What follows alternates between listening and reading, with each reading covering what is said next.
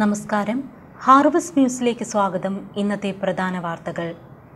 Gorakhpur medical കോളേജിലെ അധികൃതരുടെ അനാസ്ഥ, 72 പേർ മരിച്ചു.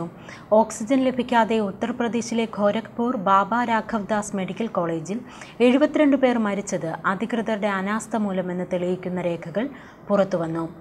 ഓക്സിജൻ സിലിണ്ടർ ആവശ്യപ്പെട്ട് ഓഗസ്റ്റ് 3-നും 8-നും ആശുപത്രി അധികൃതർ എഴുതിയ കത്തുകൾ ANI വാർത്താ ഏജൻസിയാണ് പുറത്തുവിട്ടത്.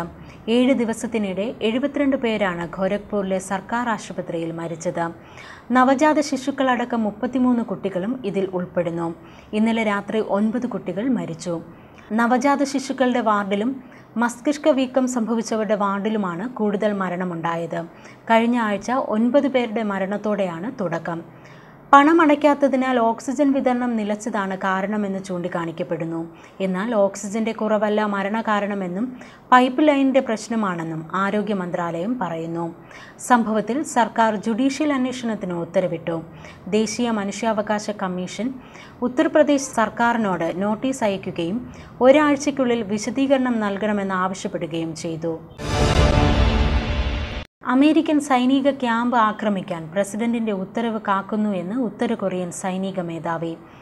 ഇതുവരെ അനുഭവിച്ചിട്ടില്ലാത്ത ദുരിതം അനുഭവിക്കേണ്ടി വരുമെന്ന് ഉത്തര കൊറിയയോട് അമേരിക്ക ഉത്തര കൊറിയ ഭിന്നത രൂക്ഷമാകുന്നു.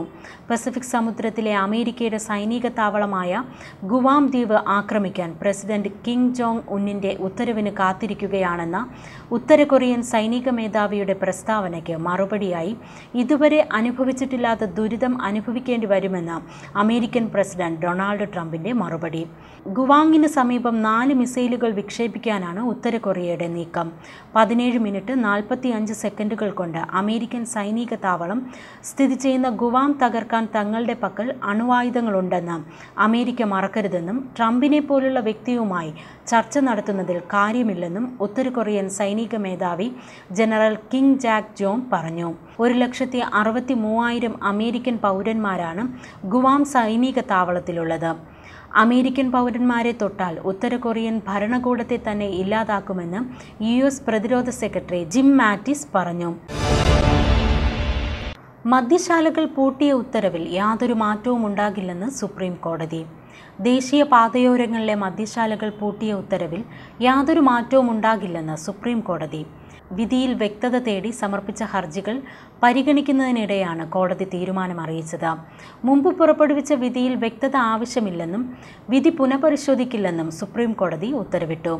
പാതയോരങ്ങളിൽ നിന്ന് 500 മീറ്റർ മാറി മാത്രമേ മദ്യശാലകൾ സ്ഥാപിക്കാവൂ എന്നും ഈ ദൂരപരിധി പാലിക്കാത്ത മദ്യശാലകൾ അടച്ചുപൂട്ടണമെന്നുമായിരുന്നു സുപ്രീം കോടതിയുടെ നേരത്തെയുള്ള വിധി.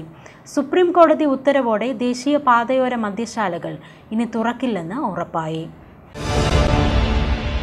ഇതോടെ ഇന്നത്തെ പ്രധാന വാർത്തകൾ അവസാനിക്കുന്നു. ഹാർവസ്റ്റ് ന്യൂസ് നാളെ ഇതേ സമയം നിങ്ങളുടെ ഹാർവസ്റ്റ് TVയിൽ. നമസ്കാരം.